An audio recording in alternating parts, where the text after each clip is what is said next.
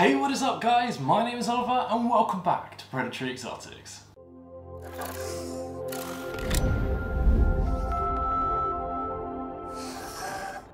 So before we jump into this video, I just want to explain why I am alone today in this video.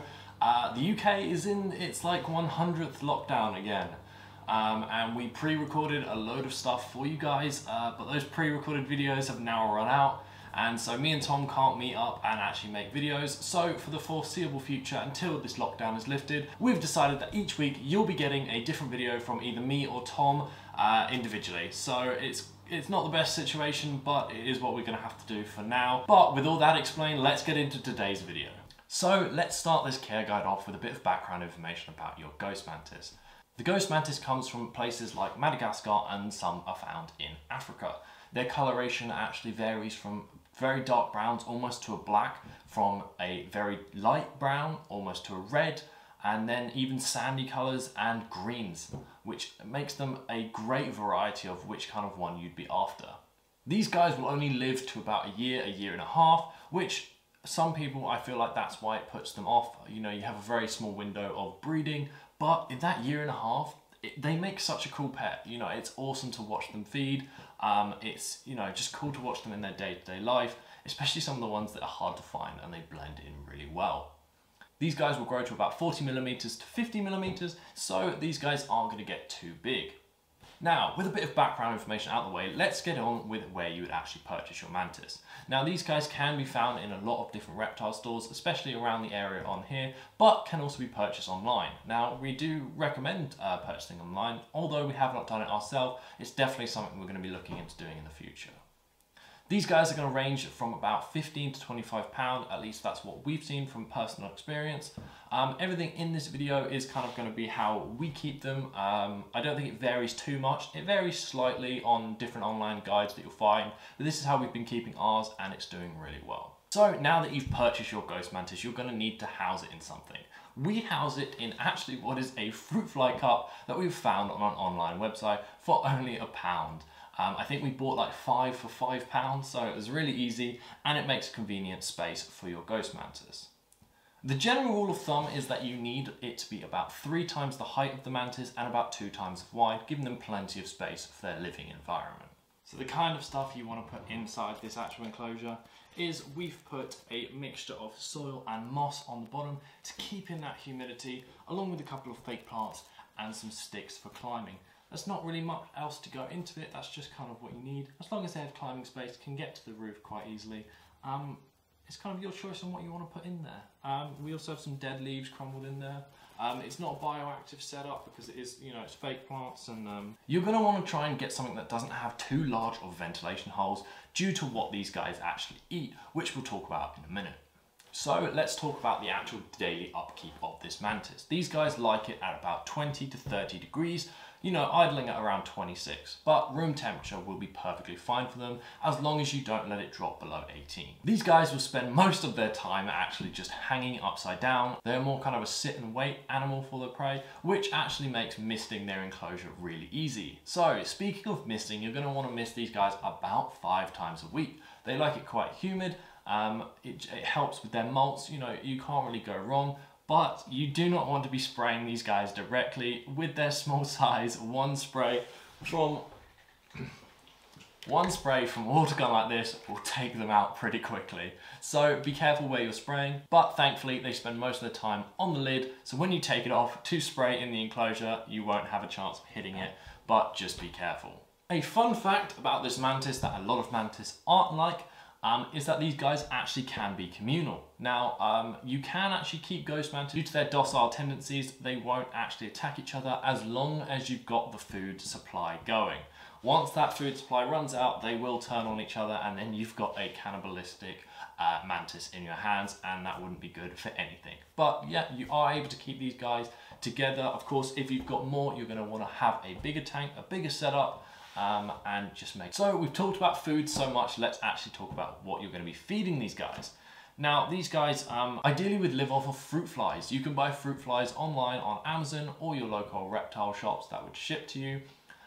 They don't live too long, so you got to try and keep them alive as long as possible by feeding them, and you know they won't live long in general, so I wouldn't buy too many at once unless you've got a large selection of mantis that you're feeding. These guys will also live on crickets as well. There's a few things online that's saying you shouldn't really feed the crickets to them because they're not that powerful, but if you feed them small enough crickets, then they should be fine. We fed our ghost mantis off of crickets and they are doing just fine right now. We also do keep a mixture of fruit flies and crickets. It's all depending on what we have access to on the day, especially if stuff is being shipped out. You know, you still want to feed your mantis. So let's talk about when we feed our mantis. We feed our mantis twice a week. We feed it on Tuesday and Thursdays. Now, this is not necessarily that it will eat on both of those days. Some days we'll feed it on Tuesday. It will eat a nice large meal and then reject the meal on a Thursday. In terms of hand feeding the ghost mantis, our ghost mantis doesn't actually really like to be hand fed. It actually likes to chase down its prey. I know that we're kind of contradicting the sit and wait, but we actually do have video of it chasing its prey, which is pretty cool to watch, and I'll throw it up on the screen now. This clip that you're actually watching is us kind of hand feeding it. We've taken it out of the tank and put it onto its lid so it can chase and find it. But in general, we drop a cricket in the tub and leave it for the day, and by the end of the day, that cricket is no longer there. One of the coolest things to watch the mantis eat, as you can get quite close up, and as you can see, it devours its prey, and they eat pretty quickly.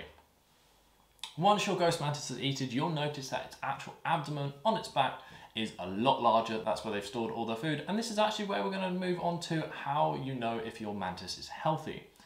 If your mantis has got a overexpanding abdomen and it's kind of, you know, it's stretching their exoskeleton, then you're probably overfeeding it. You've got too much food going in there.